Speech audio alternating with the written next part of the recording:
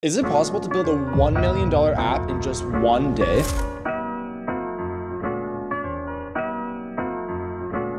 For the last 6 months, I've been building this student-exclusive marketplace. It's this startup called Empor. You could buy and sell all of your used clothes or textbooks, buy some services like tutoring, or even resell some event tickets. We are putting an end to all of the scamming that is done on Facebook Marketplace and stuff like that. And the secondhand good market is a $40 billion industry, and it's only going to continue to grow. So taking advantage of that community side of things is key. But 90% of startups fail. And for first-time startup founders like me, that number increases to 94%. We are doing everything in our power to make sure we are in that top 6% of entrepreneurs that build a successful startup on their first ever attempt. Recently, we had a case study on Empor by surveying around 500 McGill students, and the results were absolutely amazing. We had a whopping 478 students said they would love to use an app like Empor, and they would be more incentivized to buy off of it than existing marketplaces. But the biggest thing is they almost all said we desperately need an app to go alongside of our website. The problem is I have absolutely no idea how in the world to build a mobile app. In fact, I've never even used these technologies and frameworks like React Native or Expo for building mobile apps from scratch. So really, the first question is,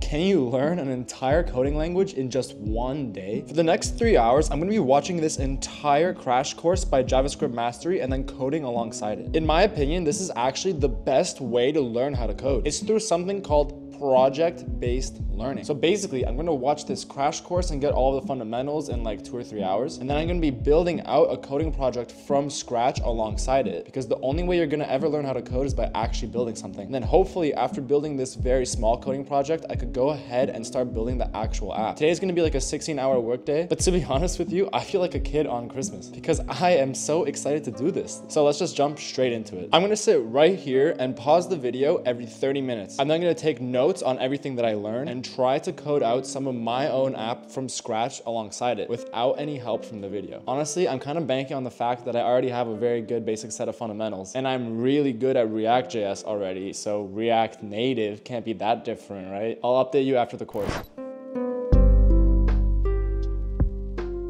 Okay, it's now like 4 p.m. and I finally finished the damn course. So I'm gonna start building out the app. My goal is to work until like 2 a.m. today. Let's just see how much I can accomplish in one day. By the way, I'm gonna be using ChatGPT a lot in this process. I already have the entire website fully functional. So I'm basically at this point just testing the little bit of knowledge that I just gained and how good ChatGPT is at translating over Next.js code to React Native code. I don't know, to me, this still feels like software engineering and programming, but a lot of the heavy lifting is being done by the AI. I think it's really cool because I can focus on the business side of things, which I love. But what do you think? Is AI gonna get too powerful? Like, are we ever gonna get replaced? I don't think so, but let me know in the comments below. I guess I really should have called this video, can you build a $1 million app using AI in one day? What a crazy world we live in, huh? Anyways, I'm probably not gonna record that much for the next 8 hours or so. I'll update you when I'm done.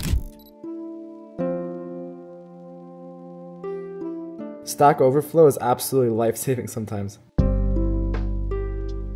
It's 2 a.m. I've been coding for so damn long, and I think I'm just gonna call it quits right now. I'm not even close to done. I underestimated how hard this would be. I only ended up getting like the sign up workflow and then some product listing workflow completed today. I honestly underestimated how much debugging you have to do with AI. It's crazy. I'll show you what I ended up doing. Okay, so first of all, when you first log onto the app, you see this login screen. We have our logo and it's like buy, sell, repeat the magic. So let's just go ahead and log in.